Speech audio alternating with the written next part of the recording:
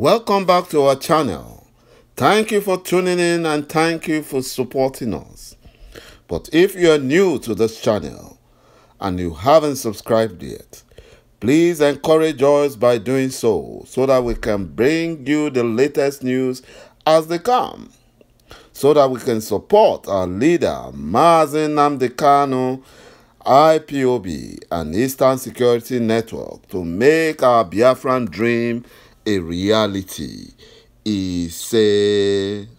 The terrorist Nigerian Minister of Justice, ₦Malami, and the Sultan of Sokoto, Mohammed Said Abubakar III, are threatening the Southeast governors to help Buhari in order to take over Biafra.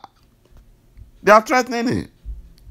They are threatening them so that the Southeast governor will do everything they can to help Buhari overrun Biafra, which is because they have no much time left, according to the terrorist Fulani Janjaweed.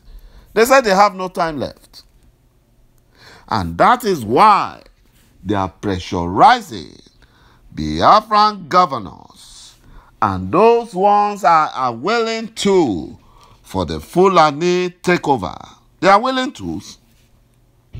For example, the Fulani slave governor of Anambra State, Wile Obiano, is under fire from his Fulani masters to stop Biafra from sitting at home every Monday. Obiano threatened Biafran traders, bankers, and transporters to commence complete and uninterrupted economic and business activities every Monday or face the wrath of his government. These are private businesses. The Nigerian government nor the Biafran governors are not supporting these businesses. They are not. And they are threatening them. The businesses are private business. They can decide on whatever they want to do because they do not get support from the government. Obiano is afraid because the Fulani has threatened him that they will go after him after his second term tenure ends. They will go after him with EFCC, DSS for corruption. So he's afraid.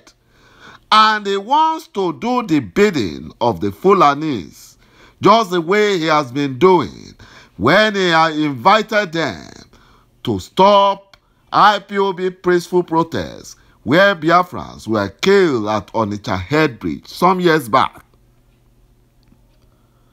You know, Fulani Janjaweed are afraid that Anambra election might not hold.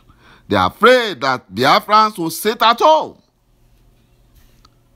If Biafrans protest, the Fulani Nigerian government and the Southeast slave Fulani governors will send the terrorists in military uniform to massacre them. Now that they are at home for just one day in protest against the Fulani continued incastration of our leader, Mazi Nnamdi Kanu, yet the Fulani Nigerian governors and government and their slave Biafran governors still want to massacre Biafrans. Instead of these slave governors to act like Lagos or Rivers State governors to sign the anti-open grazing bill and VAT collection bill into law, they are there dilly-dallying. They are there following orders from the Fulani Meyetiala. But when it comes to Biafrans, that's when you see them showing power, shouting, threatening. Common to sign anti-open grazing bill and VAT collection bill. They can't do that. You know, no wonder the Fulani can just bring their terrorists in military uniform and massacre Biafrans in Southeast region. They can't do that in Southwest region because the governors would not allow that. They can't do that in South-South region, the so-called South-South region of Biafra, because the governors there too would never allow that. You know, this is what our governors are doing. You know, signing the anti-open grazing and VAT collection bill into law will help stop the Fulanization agendas. And if Biafrans stop buying cows or eating cattle, the Fulani cattle, then very soon the Fulani Janjaweed will run back to Futajalon. The Biafran governors, with the exception of Wike, are busy threatening Biafrans to favor the Fulani Janjaweed. That's what they are doing. And they will pay dearly for that. You know, as for me, I'm becoming ashamed of our Biafran leaders, the governors, religious leaders, traditional leaders. Biafra is besieged.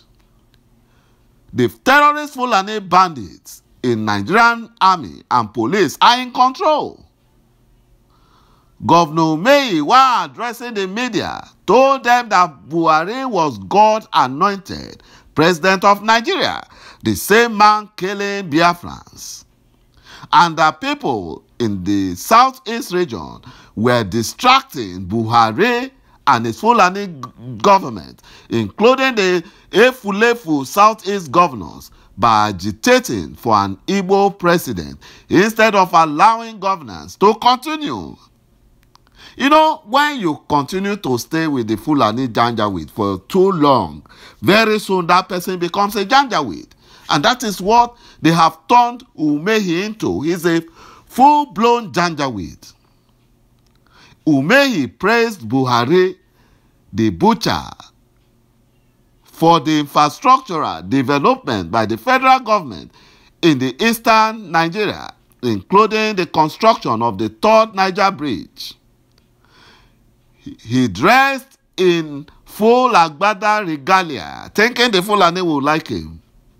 He's just their slave, and has just come out of a meeting with Buhari when he held a press conference. My brothers and my sisters, you can say that the Fulani Janjaweed have taken over all the political leadership in Biafra land. And that is why they have merged Boko Haram with the Fulani terrorist herdsmen and bandits in Nigeria.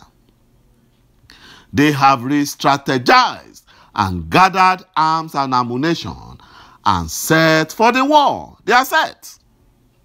You know, for disgracing Buhari during his recent visits to Imo State, the Fulani Nigerian government stopped petroleum product delivery in Imo State in order to punish Biafrans.